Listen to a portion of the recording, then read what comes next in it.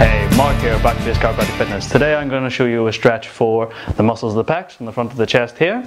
So you're going to need a door frame or a bit of wall that juts out, or in my case I'm lucky enough to have a squat rack, but there you go. So you're going to start with the whole forearm flat onto the wall, door frame, whatever it is you're using. The elbow needs to be slightly above the shoulder, but just slightly. And my right forearm is onto the wall, and I'm going to step onto my right foot. I'm then going to let my right knee start to go over the foot, just carrying the body forward. And as I get into here, you should be feeling a nice stretch coming into the very top of the chest. So we're stretching the smaller of the pec muscles, which is why we've got this very specific arrangement with the forearm. Once you're in this position, you're going to hold for about 20 seconds. And as always, we want to balance it out by doing both sides. If you like this video, you want to see a little bit more of what we do at Backspace, check out any more of our blogs and our videos, find us at thebackspace.co.uk.